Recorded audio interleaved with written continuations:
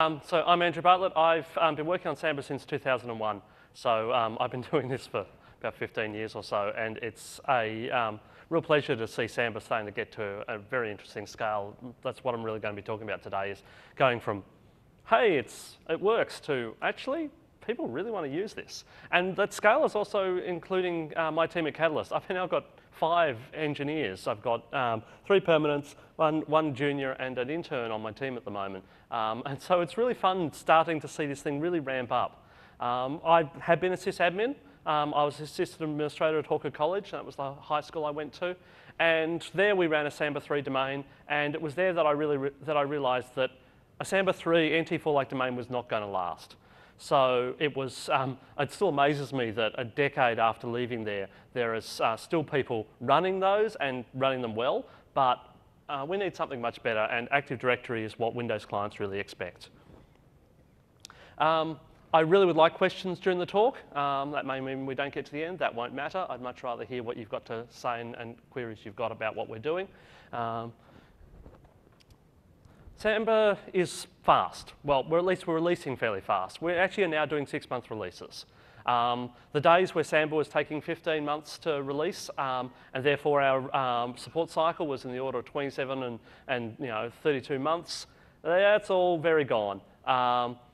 We support Samba releases for 18 months. We throw it to the distros after that and say, you're going to have to backport the patches. That does mean that some releases that a lot of people have been using, so Samba 4.0 itself was now 4 years old, and 4.6 is going to be released in start of March.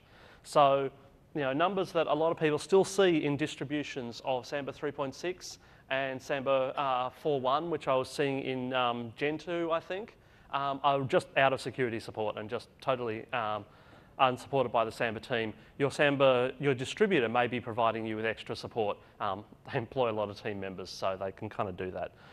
But we make it their problem, not the team's problem, just in order to keep the management overhead down. But we're also much faster as an Active Directory domain controller. Samba 4.4 could handle adding 26,000 users to the database and add them to 4 groups, which is really important because groups tends to be one of the things that was slowing us down. Samba 4.5, we were able to get it up to 48,000 users. These are numbers running on my desktop machine with fsync turned off. Samba 4.6, we bumped it up again a bit to 55,000, but we started really attacking the last of the big problems, and we've got up to 85,000 users with some patches that Douglas Bagnall, my colleague, and the rest of my team have been writing over the last few weeks. So that won't make 4.6, but 4.7 will have those things in it. We were able to get those first 55,000 users added in 50 minutes rather than needing 2 hours. So we're making a real difference on the scale that we can get a Samba database to. Because scale's important. Not only do most organisations have 2 user objects per person, per employee, because you have the user and you have the computer trust account for the computer they're sitting down at doing their work. You also have the fact that in the Samba 4 Active Directory world, we can't rely on really, really good technologies like OpenLDAP to be behind the scenes and doing that scale stuff for us. It's just not available to put OpenLDAP behind Samba. I'll talk about that at the end of the talk if there's still some time.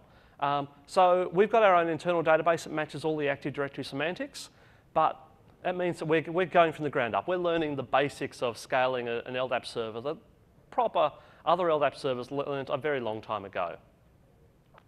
But we also want to remove barriers to Samba's use. We don't want people thinking that they're deploying Samba and it's at the very edge of the capability. We've got Samba going into some very interesting places, but it would be really hard to sell saying, well, look, if you grow 10%, then it's not going to work. Do I need to move to the other side? I'm just going to change inputs. Okay. So we started rebuilding Samba for performance. And once we started looking for performance, we very quickly found things to fix. Performance issues, not bugs, are now the biggest area of work from our customers at Catalyst. Customers are deploying Samba at scale, and so they're growing and keen to keep Samba going. We don't have our customers saying, oh, if you don't get this done, we're going to move across to Windows Active Directory. We're actually having customers say, we love having Samba at the center of our network. Could you please address these issues? So we've got corporate networks that are actually running Samba as the network authentication source for 802.1x authentication. All the staff rely on it to be able to get anything done. It's a reliable and genuine part of what our customers are doing. Sure.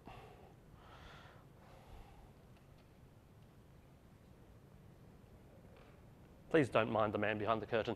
So while we're in this small hiatus, can we have anyone got any questions or, yep, we got a runner for a mic. You'll need to turn it on, I think. Where was it on? You mentioned that in the first 50 minutes it did the majority of the work. Why was it so slow to do the last bit for the database? Well, that'd be telling for the lovely graphs I've got in just a moment. You'll get that hint in just a moment. Indeed, we do have problems that go at the scale kind of thing. So,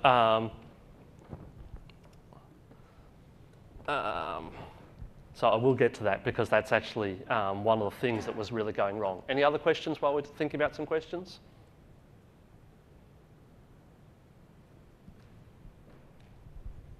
I'm being really dazzled by the light. Oh, up the far back there. Wow. I got a projector at me and the stage lights. It's sending me thoroughly blind, and you really don't want to see me wearing that hat. This might be slightly abstract, but with moving to a 6-month release cycle, I was just wondering if that has hindered the progress at all or benefited the progress in your view?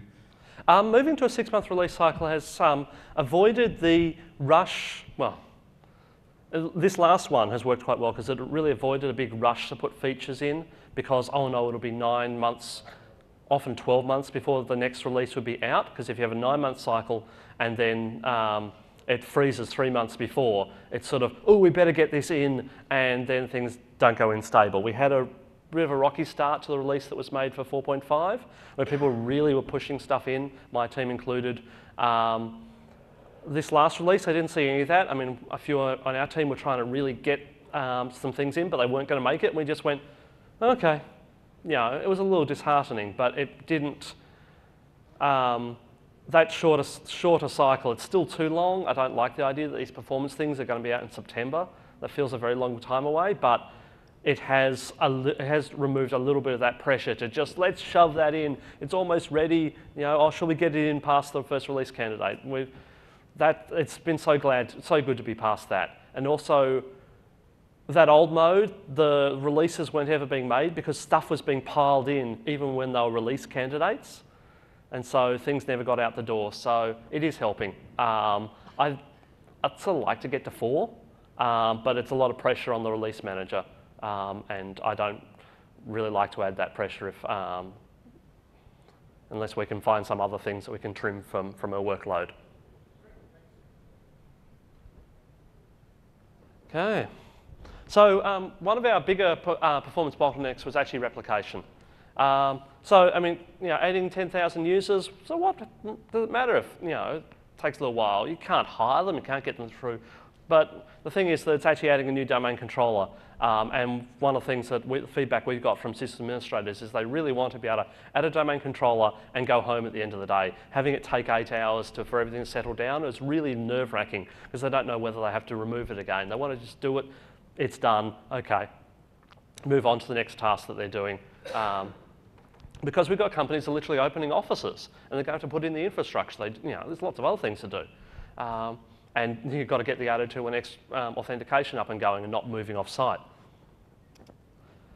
So in 4.5, we addressed major issues with the client side of replication.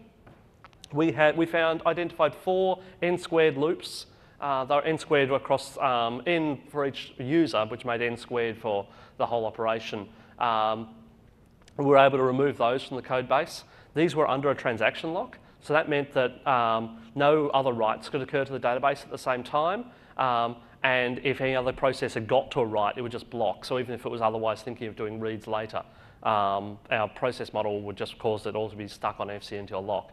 So we also turned on graph replication. So rather than if you've got 3 domain controllers, each domain controller try and do many-to-many replication with each other instance, we instead they would form little loops as per what Microsoft does with their Active Directory. Wow, 10 minutes, this is going to go fast. So we could that would trigger a replication storm. 4.6, we've had an issue with over-replication of links, and we've addressed that. And we've got, we were able just to do some silly stuff with, we were looking at parsing a GUID, and we're using scanf to do it. When we changed that to just a byte-by-byte parsing of GUIDs that was much stricter, and just expected a particular string form of hexadecimal bytes, we were able to save about 20% of that time, just because fscanf is actually not intended as a performance tool, performance-sensitive tool.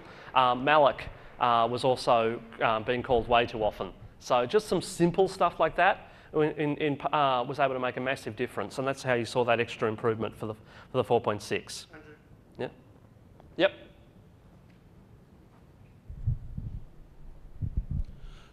So how did you identify some of those things? Were you doing code coverage analysis? Were you using introspection tools? I also have that addressed in just a couple of slides. Any other questions while we're at it? Okay, so let's get to these. Everyone's so keen to find out. So this is what it looked like on 4.4. There's even a bend. If you look very carefully, there's even an upward bend in that graph. So that's looking worse than n squared kind of behaviours. This was us getting to this 25,000 users.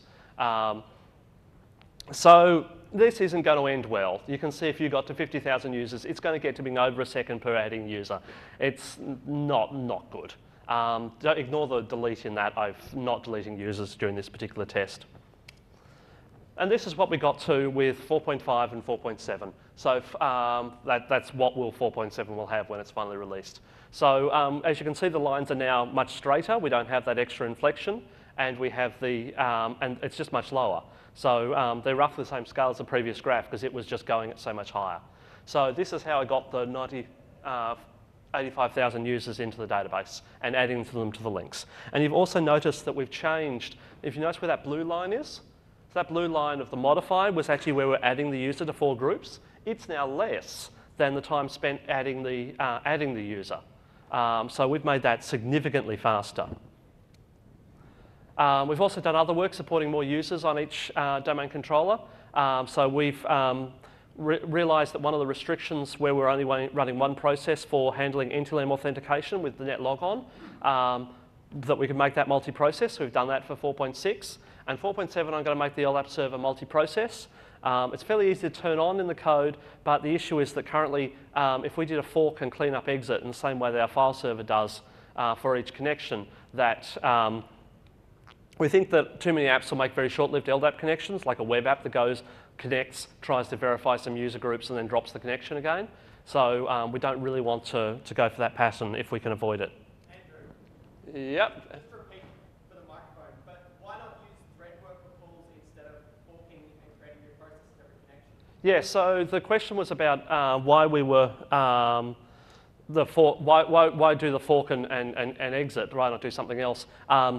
Indeed, that's the proposal for the fix that I've got for the client was to use a pre-fork model where we would have I wouldn't do threads. Threads and Samba don't go well together, but I would do 8 processes or something and have them handle the connections. And I just need to get that code to work.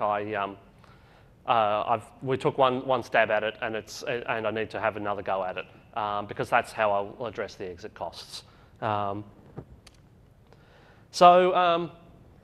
We've found the bottleneck. There was a number of group members that was the slowest part of the code. The main cost was each group member a link and a backlink, and it was kind of funny to chat with some of the folks involved in the 389 project and find that saying, yeah, group member, link, backlink, that's also where we're being killed.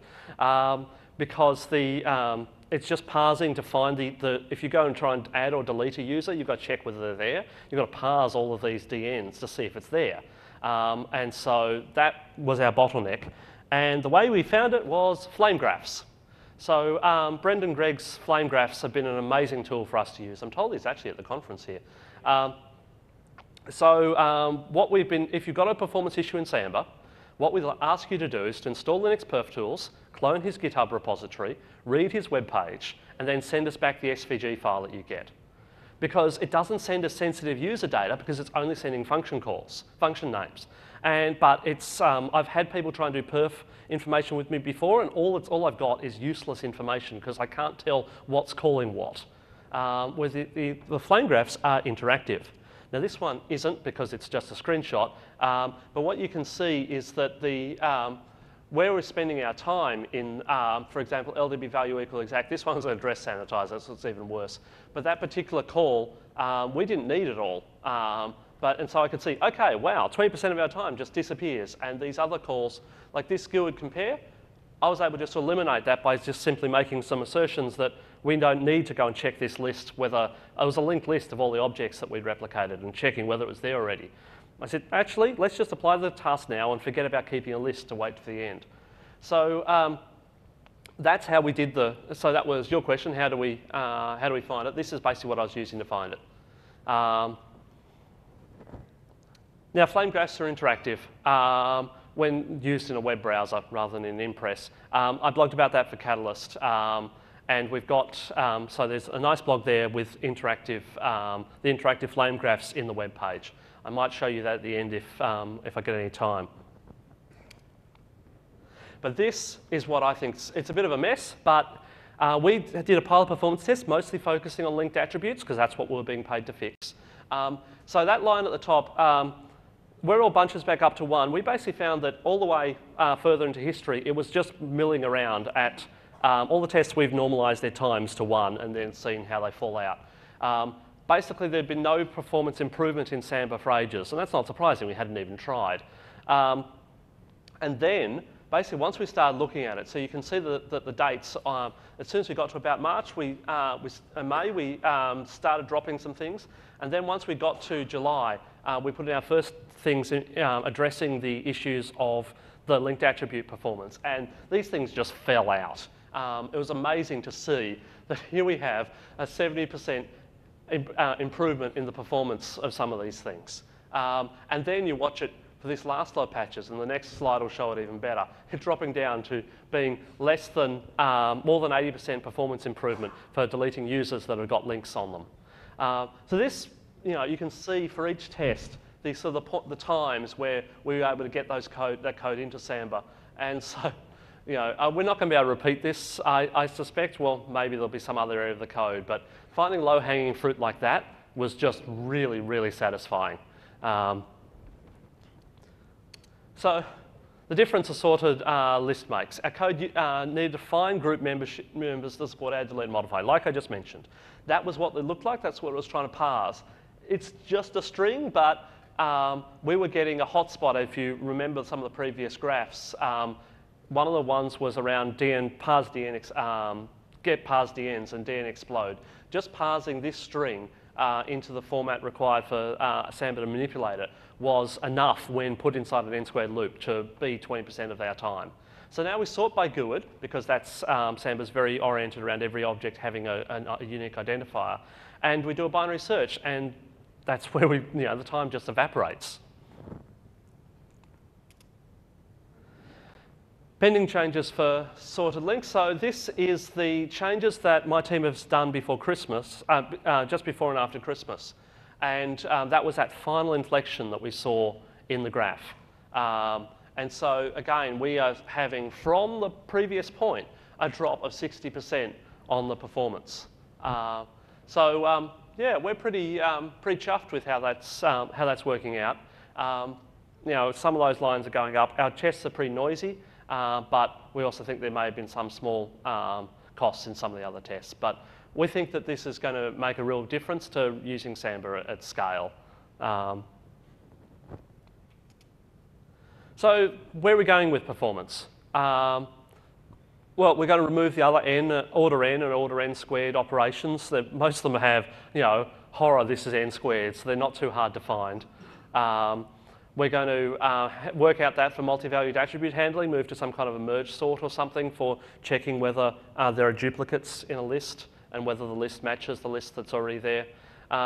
We're We're going to move to better index handling. We'll probably change our index code that's currently based around distinguished names in LDAP to being based around the GUIDs, because everything in Samba has a GUID, so why not use that? They're packed into 16 bytes, so that makes it a lot more efficient to sort of work through lists. We're going to have a look at that. We're also going to look at, we think we're actually getting to the limit of what TDB can do for us. So memcopy and memmove that LDB was was inheriting from its TDB layer and was doing for some of its own purposes were 20% of the time that we were spending. So we think that if we move to another database, LMDB looks really interesting. Although I also, we're going to look at that seriously. So we'll see how that goes, but that also could allow us to scale to much larger database sizes if that's needed, because 4 gig databases will start to be stretched once you get to 100,000 users. So we want to maybe use the Lightning Memory Map database from SciMass. So SciMass is the company behind OpenLDAP, and that database is built by Howard for use in OpenLDAP. There's a prototype of that that's already been done, and it appears to be 3 times faster than our TDB-based backend for some operations. So I had Garmin work, and Garmin was really keen to start to say, it was all very chomping at the bit about this over Christmas. So I said, look, okay, Summer, why don't you go and spend some time on this? And he's gone and rewritten the back end in a way that actually could be submitted to Samba without massive duplication of code. And so that also takes some of the benefits of the other performance work we've already done. And as of Friday, it was actually running provision. So we're really excited by that.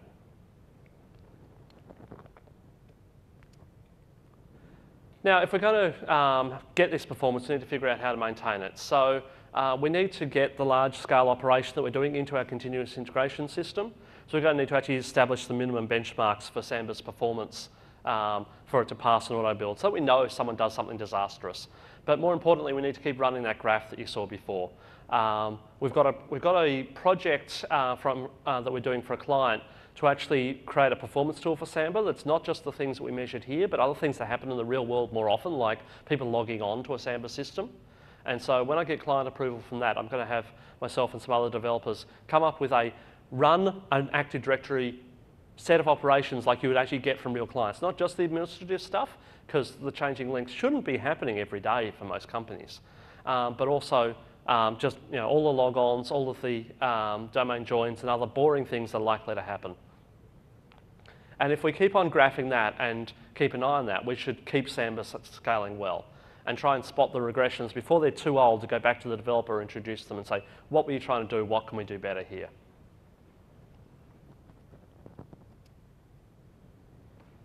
So here's where I need some help from people like you. If I'm going to build this performance metric tool, I need to calibrate it. So what we're hoping is that we've got volunteers who are running Active Directory, either Samba or Windows, to tell us what their busy hour looks like in the form of a script around running T-Shark from the Wireshark project. So we haven't built this tool yet, but what I'm thinking to do is to basically create a tool that produces a text output that you can easily see is not showing nothing confidential about your network, because it'll just be log on packet, Kerberos packet, that kind of thing.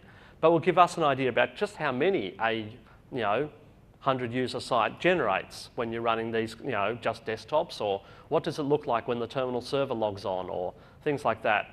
We'll also try and set up these environments ourselves, but we don't know what we don't know. So please give me an email if you think you can help with that.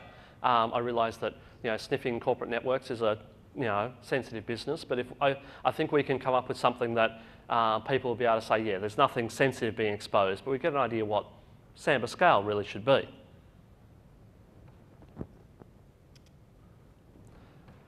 Beyond performance, we're also working on interforest trusts because sometimes sharding data really sometimes it's better to shard your data into departments and things. But the initial support in Samba 4.3 hasn't progressed particularly much since then, but we expect we'll have do some more work in that area sometime soon. And inter-domain trusts will come eventually. They'll be particularly useful when people are migrating domains that are been set up as lots of domains, one per small department within a company, for example. But most companies seem to be moving, and organisations seem to be moving to one domain, one forest, which is the Samba limitation. That's the advice we're getting from the people who are doing large corporate and government migrations. The other area that I was sort of interested in feedback from folks here is beyond just pure Active Directory. We want to know what would make Samba compelling for your networks. How can we integrate better with POSIX systems? So it's really interesting to, one of the things that I'd like to be able to do is to make Samba the natural directory for a Linux-centric environment, perhaps in the way that my friends here would try and pitch free IPA to a cluster of Red Hat clients to say, now why shouldn't Samba be in the middle of that? What would it be? What would it need to do to be, actually there's just one directory and it serves Linux clients and it serves POSIX clients just really well. So if you've got thoughts on that, and we can perhaps, because Samba does a lot of other things really well, of having Kerberos and those other aspects just built in. We do our password management things, some things I've talked to LCA in the past about. So if you've got ideas on what it would be, I'd love to hear from you. Samba 4.5 includes an extension beyond what Windows does in password sync, where it actually stores a plaintext version of the password in the directory, but GPG encrypts it with a key that's not, because it's asymmetric, it doesn't have to be on every domain controller. I'm going to be extending that for a client to also include the crypted password using standard crypt so that we can also extract that without having to keep the plaintext around. So that's some things that should make password sync a little bit easier. That last crypto option also happens to match what Google wants for Google Apps for your domain, which may be a very interesting thing for people who are trying to integrate with that. So we're trying to break out the mold of, look, Windows did this, therefore we do that, to being, well, look, we've got a directory server that people are running in real networks. What do people want for those real networks? Lastly, a couple more slides ago, I just thought I'd give an update on where things are at with MIT Kerberos and Samba. You would know that the Active Directory features in Samba are turned off in the packages that you get from your major distributors of SUSE and Red Hat. They're only in the Debian and Ubuntu packages. So the folks at Red Hat have been working hard to get MIT Kerberos support in the Active Directory domain controller. It's a long process. It has been taking about 5 years to progress because they've had to build some test infrastructure and the subtleties. They both say Kerberos, but there's lots of different subtleties under the tin. It's very important, this work, because Heimdall Upstream's only just started making releases again after a period where it just went really quite silent. And we're running a very old copy of Heimdall internally. So this is important work, but it's not yet complete. But I wanted you to understand that it's something that's still ongoing and that hopefully we'll eventually have Samba 4 in those enterprise distributions. There was an effort to make a Samba faster by using an open LDAP backend. Now that was perhaps the original proposal for how we would fix this performance problem. But sadly, other than the presentations my good colleague Nadia did in 2015, I am not aware of any progress that she's made since that time, and the code hasn't been made public. I'm very hesitant about another lift and shift like we have done with the MIT Kerberos backend. Because a lot of Samba's complexity is in the LDAP server, and so saying, this one says it does LDAP, surely we can just, it's not so easy. And I like the work we're doing on performance at the moment. We're just dealing with one identified, isolated issue at a time, because that way we can just make slow gains without breaking things, and we can get incremental progress. This may revive itself. It may turn out to be an excellent way to run Samba. It's been great actually chatting with some of the developers on Red Hat's 389 project, and who knows what the future will bring for Samba in terms of whether we may decide again to reuse someone else's infrastructure. But for now, our internal one is what we're going to focus on, because it's what we can actually deliver to customers in a reasonable period of time. Other than that, I would really encourage you to join me in becoming an official Conservancy supporter. As you've seen with Karen around, Conservancy does some great work. They support Samba and keep us with a legal home, and the work that they do for GPL enforcement and things, and supporting the Outreachy project and things like that. It's really good work. So I've just done my renewal just in the talk just before, and it's time to hopefully for some others to step up. They're really hoping for support from people who really care about software freedom. Finally, there's a few other things that Catalyst does. If you're a sysadmin and you are passionate about working on Samba and other sysadmin kind of tasks in a free software friendly environment, it'd be good to have a chat. If you're a developer who wants to hack Samba, it'd be great to have a chat because it's nice knowing who's around and who's interested in doing things. Catalyst has been a great place for me to find a home. So, and I think I've been given the total wrap up. But if there's any last questions, happy to take them. Yeah, one question there.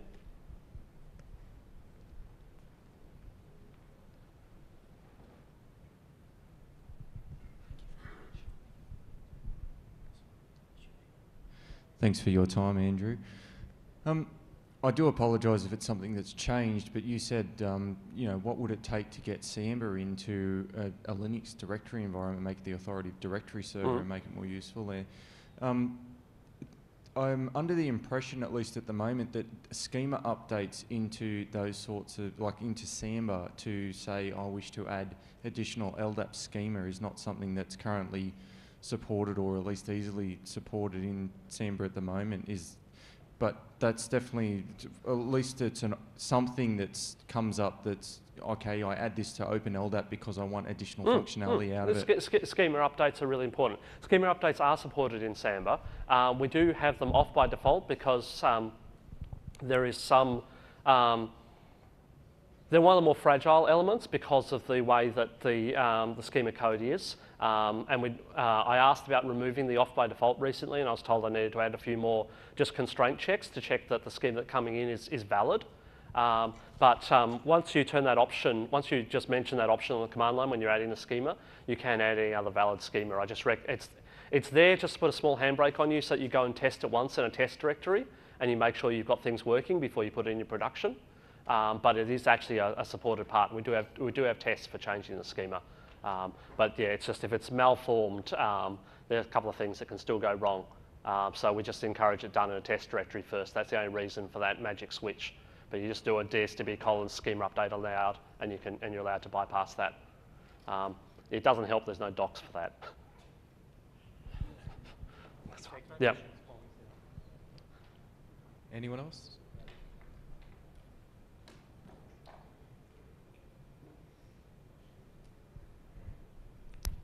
What's been your experience with code quality in these performance fixes? Has it clarity as well, especially better, worse, net neutral? I mean, the performance fixes have to pass the usual rigors of Samba improvements. Everything has to be reviewed by a second developer, and we generally found that. I mean, you're right that sometimes code that's better for performance is worse for clarity, but I haven't been particularly concerned with the performance fixes so far, mostly because of last load changes going in are a bit more subtle, getting binary list insertion and things right, but I'm not too worried and with that so far.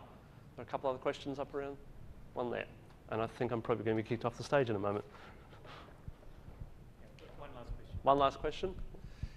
Is any of the work with the performance improvements using clustered Samba, where you have more than one node? So clustered Samba is already in many ways supported for Active Directory because you just add domain controllers. So it's already just a naturally supported part of how we work. What has improved is we've improved the replication.